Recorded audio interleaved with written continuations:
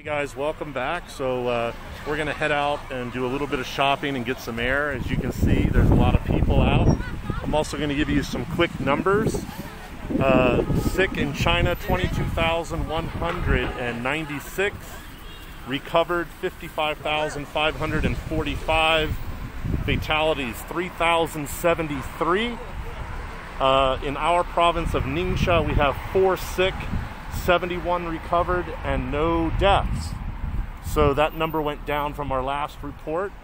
So enjoy the video. We're going to walk around a little bit, and we're going to do a special video on Tuesday. I have to go to the health clinic to get my yearly physical exam for my work permit. Okay, and also I want to tell you guys, even inside or outside of China, it's better to be safe than sorry, so wear a mask. Make sure you wash your hands and do all that good stuff, all right? And we'll see you guys later. Enjoy the video. Very good tomato. You can see a new place, so there have many, like this is noodles. The egg here. From farm. Eggs everywhere from farm. Like here too. All from farmers. So you can see there's a lot of fruit and vegetable vendors, and I have to say our city is doing really a lot better these days. It's apples. Apples, and you've got different pineapple. All from farmer. Yeah, eggs, watermelon. If later have a police, they stop this. Yeah, oh, look at that kitchen. Chicken. Chinese people have a hard time with the word chicken and kitchen. Each one, they clean them maybe 100 RMB. That's $15. $15. Pineapple. Strawberries and watermelon. All right, so you guys, we enjoy the fruit and vegetable vendors, but once things get back to normal, the police are going to get rid of them because they feel that it makes the streets look dirty and bad. Yeah, they want to but actually, clean. I really like it. I really enjoy it. You know, the smell of fruit when you walk on the street and being able to buy it here or there. I like that stuff. Sad later they will be gone. Yep.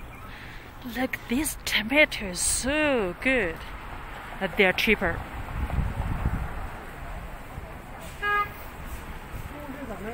Tomato, small tomato, and flour. We could go to the store again. Yeah. Here, show them this. So this is for roasting and cooking nuts and seeds.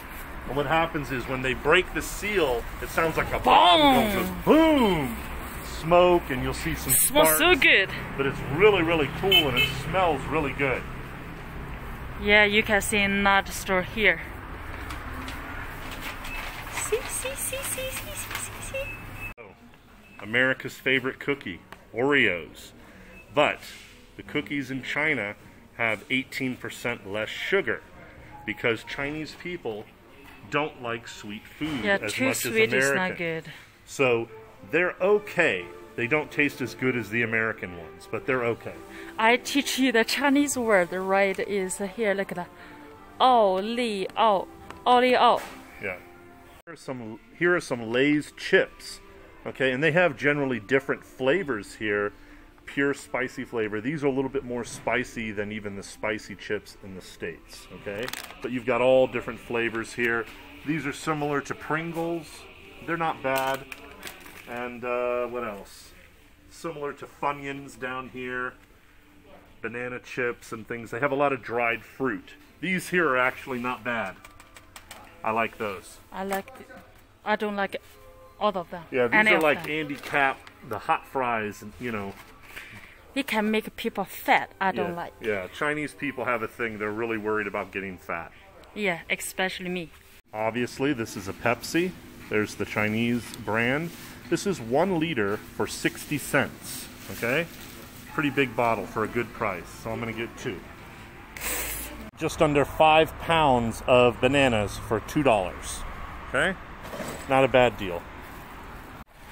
We are home now. Today a lot of people.